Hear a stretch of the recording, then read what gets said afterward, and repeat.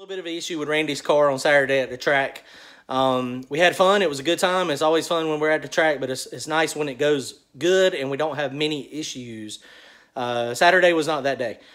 We worked hard during the week, got everything prepared, made the race. That was our goal. We made it. We were hoping we could go some rounds and win, but we did not. One of our buddies, Jason Tyson, did.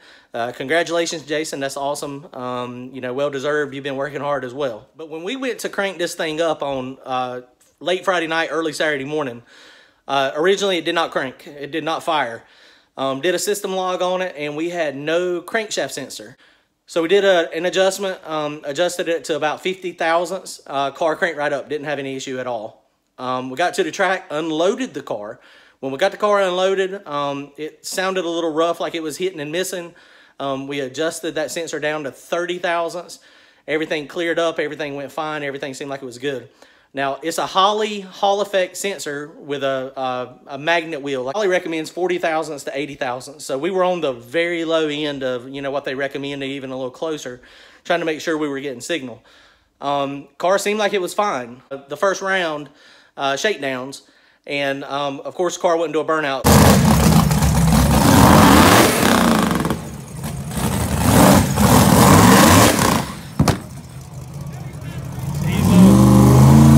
The way it was behaving, it's like it was too rich or too lean.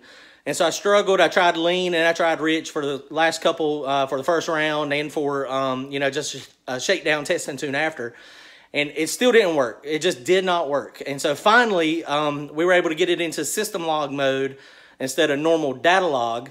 And that showed that the crankshaft sensor, when it gets up in high RPM, it's losing signal. So we either have a bad sensor or either we have a noise issue. So we're going to figure it out, put a sensor on it. So hopefully Thursday we'll have it figured out. We'll be at Galat testing it. And then Sunday at John Dock's race, anything goes. We're going to get in the 28-inch tire shootout. So y'all come join us, see what happens.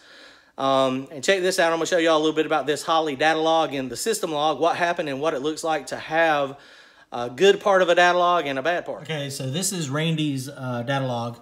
I'm going to show you guys how to set up a normal data log and the system log. So first you got to pull up the software. This is the global file under the data log where it says set up ECU login. You always click on that. Then you have the option here, normal data log or system log. Typically, when you're running the car, you're going to be in normal data log. It's always a good idea to make passes in your normal data log. System log is more detailed. The only thing I've used it for is looking for cam and crank signal. So normal data logs is what you want to use when you're racing. System log is what you want to use when you're having problems. If you've got a well sorted out car and the tune-up is pretty close and pretty good and you know it's not going to burn itself up, you could do a pass in system log or a half a pass and not hurt anything. But for me, I'm not willing to do a system log in any of those. Other people they may say it's perfectly fine to do a pass with a system log, but you know, that's their prerogative, I guess, and you know, they're probably completely okay with that. They're confident in their tune. So Holley is the only EFI that I've worked with. I'm not real familiar with Fuel Tech or Mega Squirt or Big Stuff. I know all those are great as well, but Holley is what I'm used to and what I deal with. When you go into the system log, tell it what you want to do and it will record. I've got mine set up to do it on 75% throttle. So basically anytime the throttle goes above 75%, it starts the data log and it data logs for 20 seconds. So if I'm just doing a cranking issue, we'll hit the throttle, let off the throttle, and then try to crank it, and that'll give us the cranking you know, system log. If we're trying to get something in a burnout or on the two-step or something, we'll do the same thing. If the car is running, you know, you just whack the throttle real good and it'll start the data log and you got 20 seconds. So I'm gonna pull up the system logs we done on Randy. So Friday night, the first one we did when we first tried to crank the car and it did not crank. And typically this car, anytime we take it apart, it fires right up. The cam sync is set with 2 screws, permanently mounted. We have a little bit of adjustability in it, but we don't have to adjust it. But it's mounted on the cam gear. So it has a magnet in the cam gear as it spins. So typically, we don't have any issues starting this car. This is the type of balancer we use. the magnets are permanently mounted in the shell. Wouldn't start, so the first thing we did is, I did a system log on it. So this is what I saw. So the blue lines is the camshaft, and the green line is the crankshaft. And if you look closely, you notice you don't see a green line. So that's a problem. And you see here it's just flatlined. So it's picking up the camshaft like it should have, but there is no crank. So we made an adjustment. Got down there, got under the car. Brian got under there. It had a little bit of excess gap. Holley calls for 40 to 80 thousandths. It was right on the upper limit of that, 70 to 80, so we tightened it up to 50 thousandths. And then the car cranked right up. And here is the starting of that, where we gapped it to 50 thousandths on Saturday night.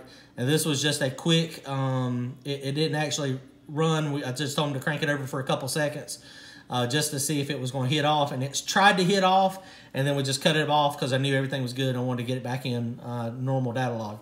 So here you can see the green lines.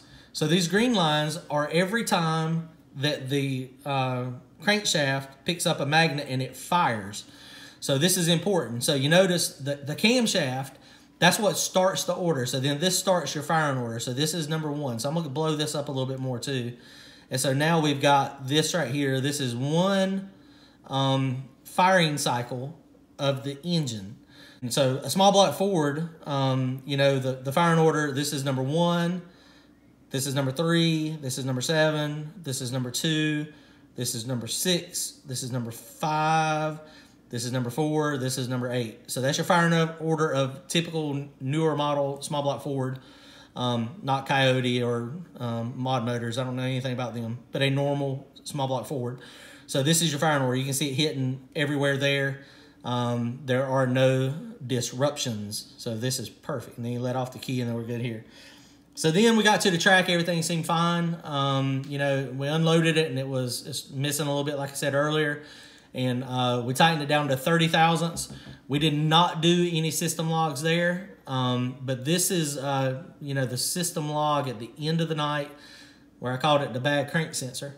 So I'll show you what it did. So we see lots of green, so that's a lot. And this is just a lot of information here. There again, it logged for 20 seconds. So I'm gonna start blowing this up, and you can see. I'll show you here. These are you can tell where you can kind of faintly see the red line there. So I'm gonna blow it up a little bit more. Here's your red line coming up with RPM, and then it goes up there peak RPM, and then comes back down, and you can see all these spots. So let's just keep blowing it up. I'm gonna just start right there, and we're gonna scroll through. So you notice here we got nice consistent blue lines for the cam, and pretty consistent green lines. I think most of those on the green lines are are just where some are lighter than others. I think that's just the computer resolution. So we're gonna scroll through here. Now you can see this red line. Okay, so now check this out. So it's climbing in RPM. So right here, we're at almost 3,500 RPM.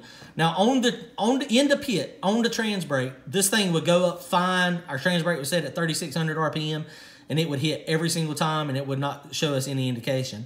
But if you start noticing here, you start seeing these gaps. I'm gonna blow it up some. So now look at this. Look at all these gaps we're starting to get. So right here, gap, gap, gap. It is only fired on this one. It has fired 5 times in that cylinder sequence. So it's dropping cylinders like crazy. And then as we keep going, RPM comes up. Now we're at 4,500, 5,000.